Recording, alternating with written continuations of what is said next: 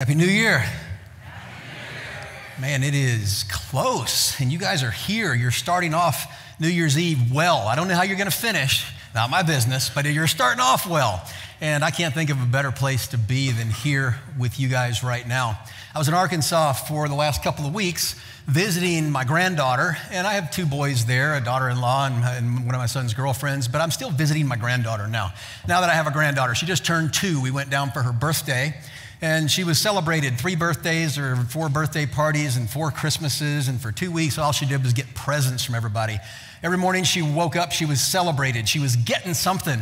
And I wasn't there for the first day of normalcy after Christmas when she got up and was just another kid. I got to spoil her rotten. And my granddaughter, Emery, is getting bossy. She's 2 and she has lots of words. And the words that she uses are in context. She puts them together as in sentences and she started telling me to be careful. That's what she says to me all the time when I drive. Be careful, Boppo. She calls me Boppo. And I don't know if you guys, if it rings, if you like it or not, but we were telling her to call me Grandpa back when she was younger, and she said, Boppo, and it stuck. And so Boppo has been my name for a while, and this time we changed it. And now I've asked her to call me El Boppo, which I think is super cool. So she's going, El Boppo, which to me, I don't know if it just has that ring to it. So she's like, El Boppo, be careful. El Boppo, be careful. And I'll drive, and she's sitting in the back with Joy, and I'll turn a little bit, and she's like, be careful, El Boppo, be careful. And she's a perfect, little bossy backseat driver. And I have a great time having these conversations with her. And I went to church with my son. My daughter-in-law's on the worship team at their church. And we were sitting in the parking lot getting ready to go in. Emery's all geared up, looking pretty for Christmas Eve Sunday morning. And right before I got out of the car, she picked me out of everyone in the car, and she said, Boppo, be careful, Merry Christmas, be nice. And my wife looked at me and said, exactly, that was it. That was all you need to know. So if you haven't heard that already, I just want to tell you, be careful. Happy New Year. Be nice. That's my advice from my 2-year-old granddaughter and from myself as we enter 2024. Are you ready to go? Any New Year's resolutions? Any of you resolvers for New Year's? Raise your hands if you're a New Year's resolver. I am constantly disappointed by your lack of resolve. How about that? Every year I ask that question. Is there anybody in here? I will not ask you what your resolutions are, but is there anybody in here who wants to be a better person than they were last year? Anyone who wants to be a better person? Okay. Is there anybody who has decided how that might come about and made some resolutions to become a better person this year? You see, there may be a gap there. And it's that resolve, it's that decision that bridges the gap. And the good news is it's not too late. I'm going to give you a pep talk today, but it doesn't just come from Rick, it comes from Scripture. It comes from the book of Hebrews. It's a book that was written by a Jewish author to Jewish Christians who'd left a life of legalism behind. They had rough pasts where they'd been judged, pasts where they'd been taught that they had to be good enough to earn God's favor. A rough kind of an upbringing for many of them. Most of them weren't at the elite, the top of the religious echelon, and had been abused by the church. They'd had bad religious experiences. They'd been taught that they had to be good enough and look good enough and act good enough to earn God's favor. And in reality, it just wasn't true. And Jesus came to free everyone from that. And there's a book that was written, and it was written by an unknown author. We know he was Jewish, to a group of people who were trying to figure out how to get it done. What I want to do is to start Hebrews 12 with you and talk to you about some advice for the new year that comes straight from Scripture. It comes from my heart. I hope it lands well in your heart, and I hope that you resolve to live 2024 differently this year than maybe you lived 2023. That the desire to be a better person would be met with the decisions to become a better person, and that we would start living differently. So let's read together Hebrews 12, and let's break it down together, and let's see where we go. Therefore, since we are surrounded by such a great cloud of witnesses, let us throw off everything that hinders us and the sin that so easily entangles, and let us run with perseverance the race marked out for us, fixing our eyes on Jesus, the pioneer and perfecter of our faith. For the joy set before him, he endured the cross, scorning its shame, and he sat down at the right hand of the throne of God. Consider him who endured such opposition from sinners, so that you will not grow weary and lose heart. The very first phrase is what I want us to start with. The person who wrote Hebrews, the author, was looking back at Hebrews 11, talking about all of the Old Testament Christians, the saints, the people who were followers of Judaism devoutly and looking forward to the coming of the Messiah, and the lives that they'd lived and the faithfulness that they demonstrated. And he says, therefore, since we are surrounded by such a great cloud of witnesses, and I don't know who the witnesses are in your life. I don't know if you've had great Christians who've surrounded you, people who've gone before you, who've set examples of what true godliness and Christ-like character looks like. But these early Christians were thinking of people like Abraham, who followed God's call before he even knew who God was. Thinking of people like Isaac and Jacob and Joseph and Daniel and David, people who had accepted the role of following God and living a life of faith without even knowing where this life was heading. A life of difficulty, a life of uncertainty as far as circumstance, but not as far as ultimate destination. Endured hardships, accusations, ridicule, and sometimes even death. But they did it faithfully. And the author of Hebrews is appealing to you and to I, saying, remember those who've gone before you. Remember those who've walked this life, who've lived this faith. They finished, and they finished well. In the analogy here, the word picture is like a race. Now, I hate to run. Any runners in here? Anybody resolved this year is going to be the year of running for you? You're going to take up jogging maybe to lose a few? Anybody like to run? I've always been a little suspicious of people who run. I admire it, but I hate to run. I absolutely hate it. But the analogy of running sometimes is used quite often in the Bible to talk about the Christian life. And you're going to see this here in this passage, that the analogy or the word picture of running is used. And you have to understand right off the bat that the word picture that's used here when we talk about running is not a sprint. The word picture that's used when we talk about running is a marathon. And depending on how you like to run, and you know, I do cardio. When I do cardio, it looks a whole lot more like walking. I like a weight vest when I walk. I don't like to run. But when I have chosen to run and do sprints, it looked a lot like this. I would go to the track, usually Saylorville track here, just really close to the church, and I would sprint as fast and hard as I can for as far as I can, which was like 40 or 50 yards. And then after I got done sprinting 40 or 50 yards, I would either lay or on the ground or hands on my knees and huff and puff and rest and wait and decide if I was going to run again. And I would watch my watch and then eventually get up and I would sprint again, and then I would stop and do it all over again. So I would sprint and stop and sprint and stop. And it's great for your health and great for your heart, terrible for if you're wanting to arrive at a destination, and demoralizing if you're as bad at it as I am. And the word that's used here in Scripture for run is a marathon, where there's a destination in mind, where you train and prepare yourself, where you implement things, you put them in your life, to where you have a goal and you can run and be consistent and ultimately achieve that goal. And that we look to the cloud of witnesses who've gone before us. The Old Testament, full of them. We with the privilege and benefit of reading the New Testament. People like Matthew, Mark, Luke, John. People like Stephen, stoned for his faith, but resolute in his commitment to our God.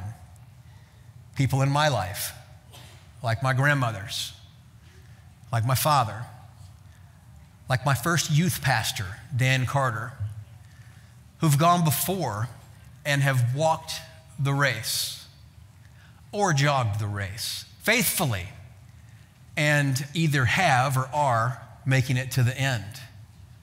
So right off the bat, he's saying, be confident, it can be done. Now, some people say that they're standing there on the sidelines, all these saints who've gone before watching us. And I don't know if this will bring you comfort or not, But the people who've died in your lives, the people who've died in our world, are not up there watching us. Does that surprise anybody? That there's nothing in Scripture that ever indicates or hints that anyone who's passed away is watching us right now. And there are many reasons theologically why we would believe this to be true, but there is no sadness or disappointment that they are experiencing. And I can promise you that if those faithful saints who have run the race and finished well were watching us, they would be full of sadness and disappointment. And so in a sense, they're not standing there watching us run, but they're standing there waiting for us to finish so that when we cross the finish line, the end of our lives, they can cheer with us and say, welcome home, you did this, you ran the race, you were faithful, you kept the course. They show us that there is something to look forward to, that there's something at the end that's worth running for, something worth reordering or reorganizing your lives for. So the author says, therefore remember this great crowd of witnesses that have gone before you. And in light of that, he gives us a challenge and he says, I want you to do something. Now, before we get to the do something, he says, let us. Let us. And you, my friend, are part of the us. This is my challenge. This is where it starts. I know it's New Year's Eve. It's the end of a long holiday season. But I just need you to lean in for a minute because this is the important part. Let us together run. Let us together run. Let us together finish and finish well. Let us together leave a legacy behind that points people toward Jesus. So who are the us? Well, for the original audience who were reading or hearing this letter, they would have been devout Christians who had been devout Jews that were being persecuted for their Christianity. It could also have been some people who were on the fence intellectually, where they believed that this Christian thing was true, but they just weren't 100% sure that they were all in, that they were going to give their lives to Jesus. And it occurs to me that there may be some folks here, and certainly watching online, who've arrived maybe at that same spot where you're kind of stuck. The author of Hebrews says, let us. And the us is very inclusive, as Jesus says, anyone who wants to come can come. But it's also very exclusive because the only person who's part of the us is the person who's chosen to become a follower of Christ, who's confessed their sin and asked for forgiveness, who has believed who Jesus is and become part of the family of God. And the author says, let us together. And so there's a challenge here that's very, very subtle, but it's really important.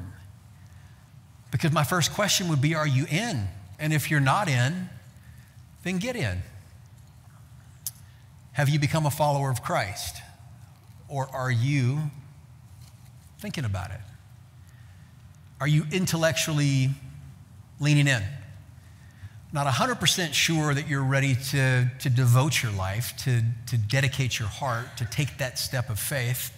And you've been waiting, you've been watching, you've been trying to decide. What better time to decide than on the beginning of a brand new year where we put things in our life to become a different person, where we can see God do things in our lives that you've never seen before for His glory and not for ours. And so my appeal to you today would be, why not now? So if you're one of those who may be on the fence, I want to invite you to get in so that we together can run.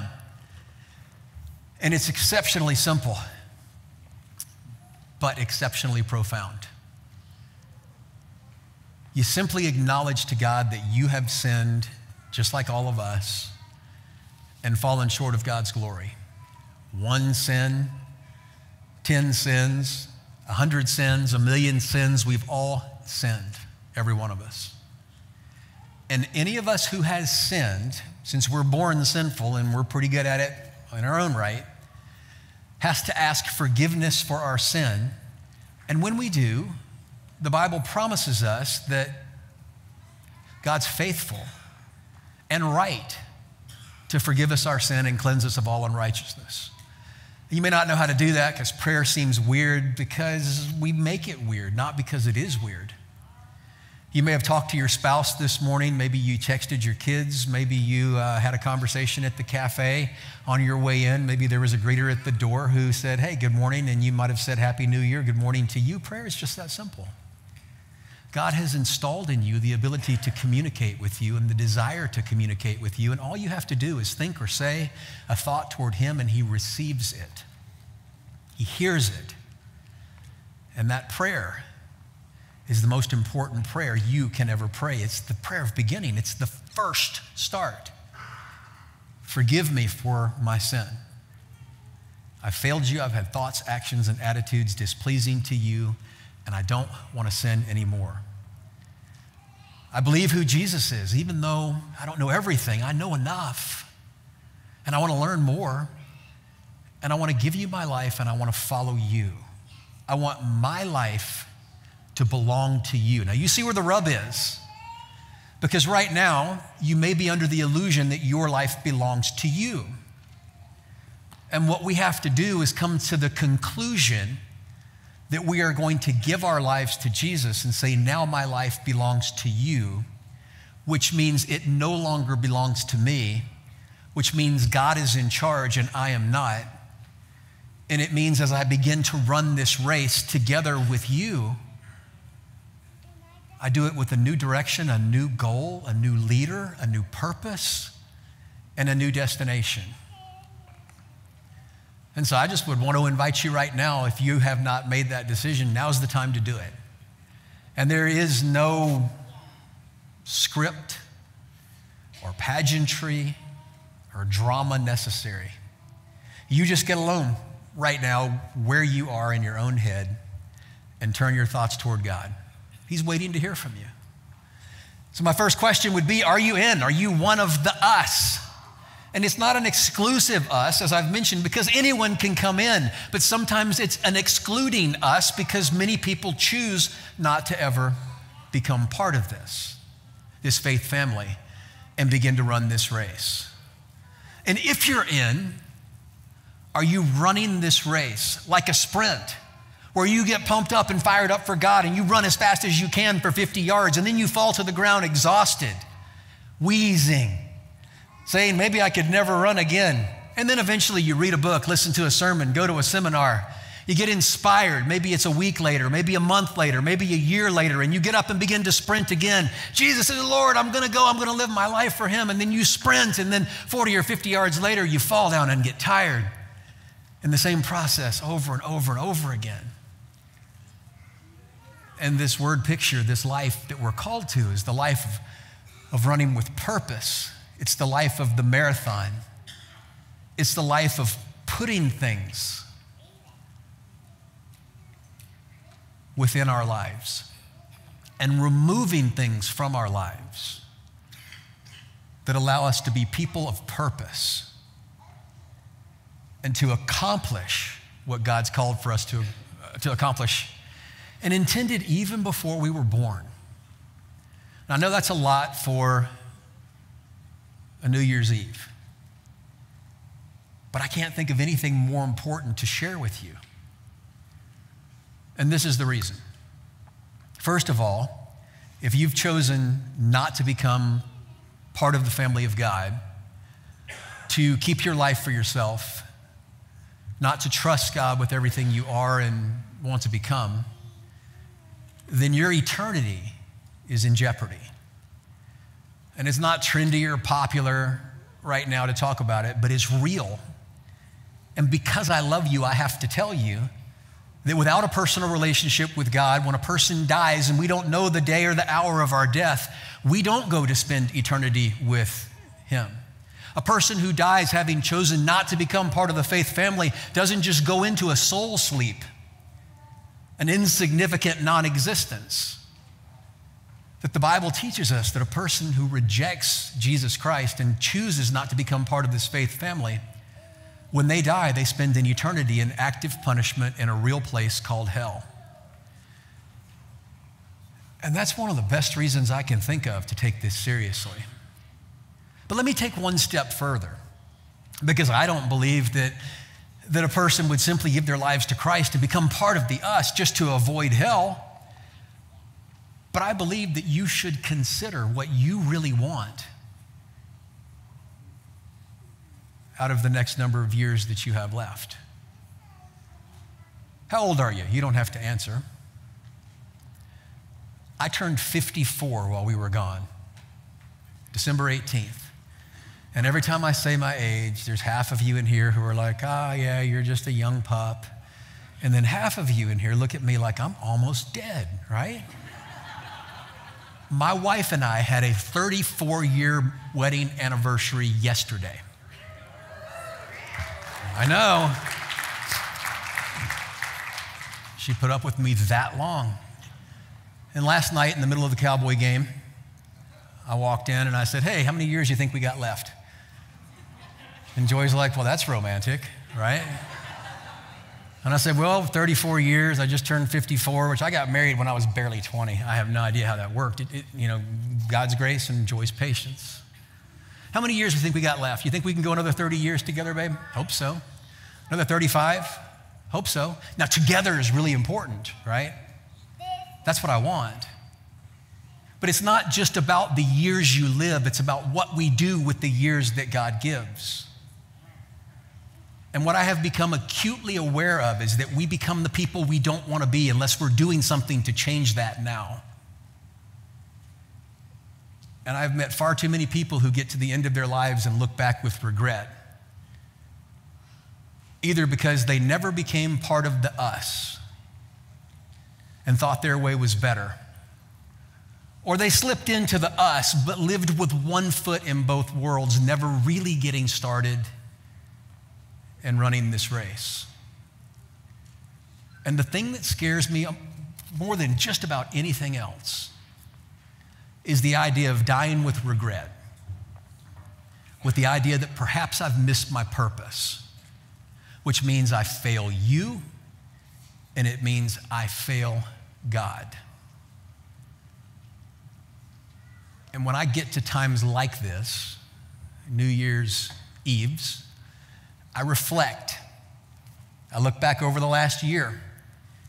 I look at next year. And I ask the Lord, God, what is it that you want from me this next year? Because I'm not really interested in what I want for myself this next year. I know that if God said, here's a blank check, get what you want this year, I know I'd get to the end of the year and go, man, that wasn't what I wanted at all. I know that. I'm 54. I've been there. But I get to these times like I know you are. And I raise my hand and I say, I want to be a different person in 2024. I want my heart to be softer. I want to be more approachable. I want people, when I bump into them, incidentally or intentionally, to see Jesus.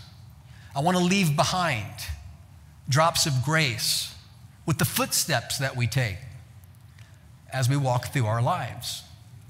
And the author of Hebrews is making an appeal to these people, and he's saying, don't get tripped up. Don't let your own heads dictate your reality and your future hope. So my question to you is, are you in? Now, all of us raised our hands and says there's things we want in 2024 that are different than we want in 2023. Not as many raised their hands when I said, are there things you're going to do to make sure that things are different? And here's what I know for sure.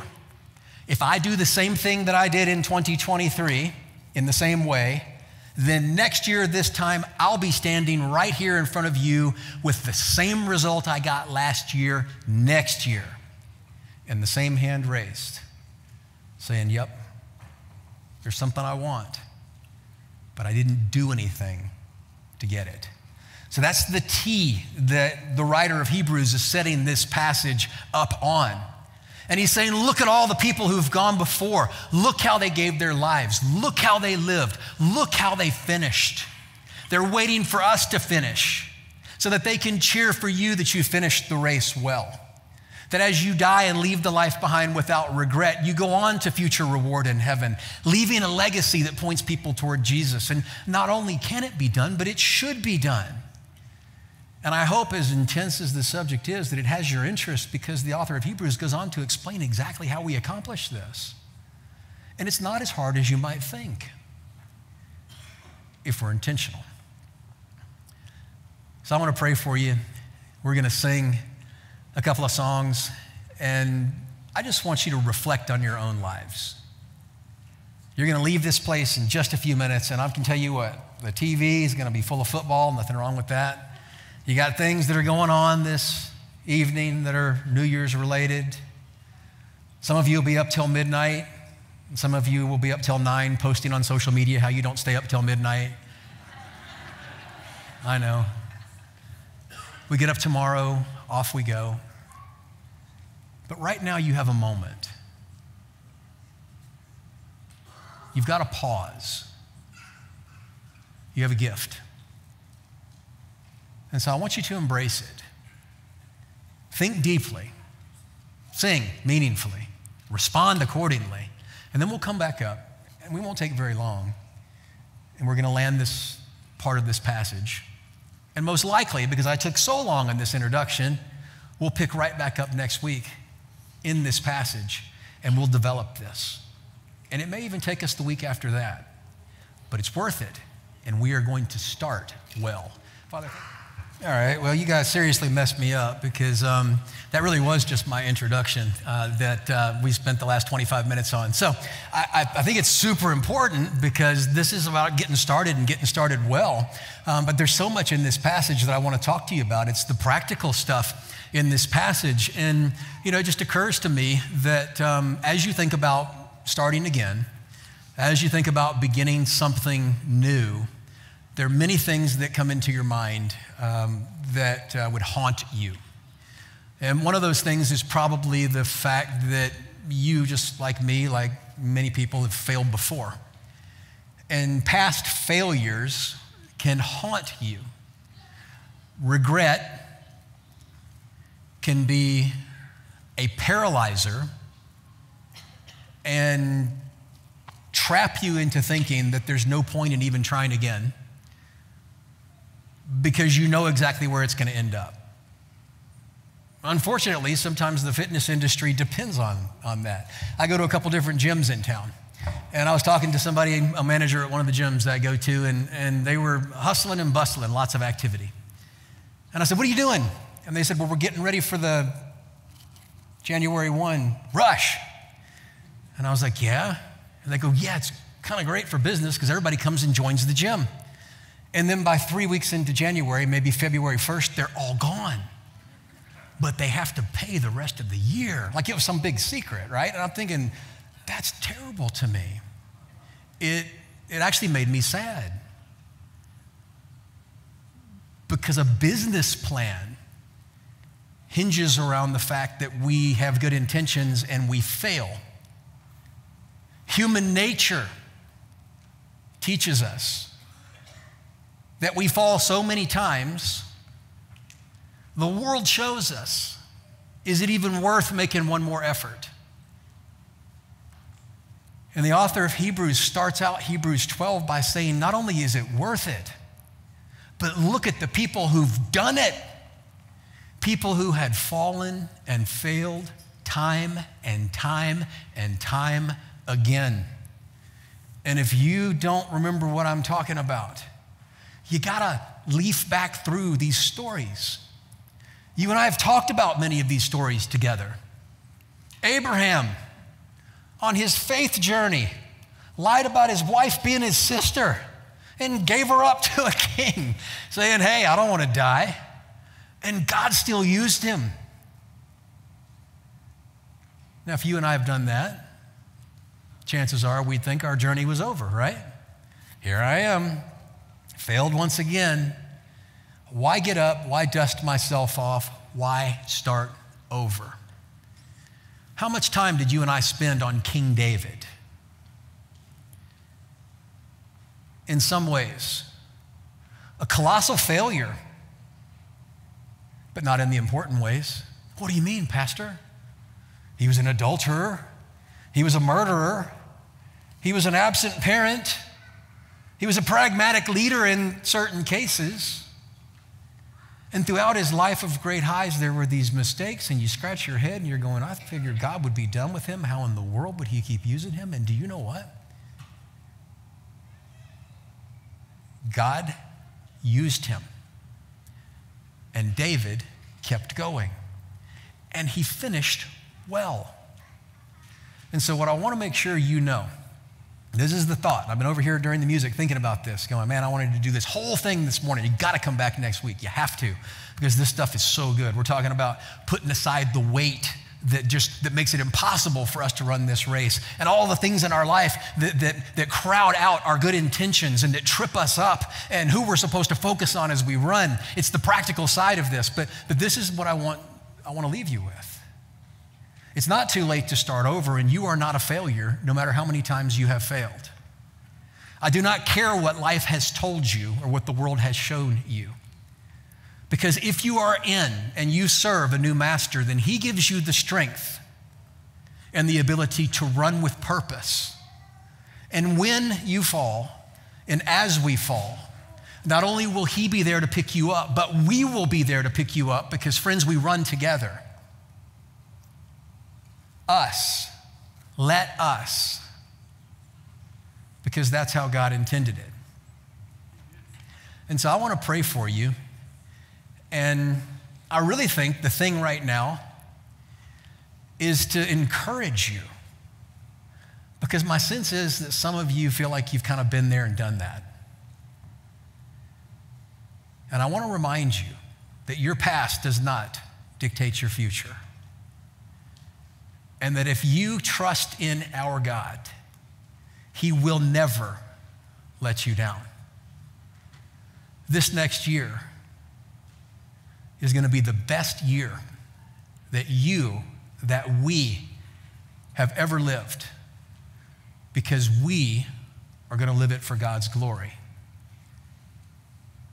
with purpose, discipline, and intentionality. Because our world has to have it. People need Jesus, and time is running out. And I am so excited to be doing this with you. I'm going to pray for you. And I hope you have a great New Year's Eve and New Year's Day. And one of the resolutions that I have made for you is that you are here on Sunday morning, every single Sunday morning, unless something crazy happens and you can't be here.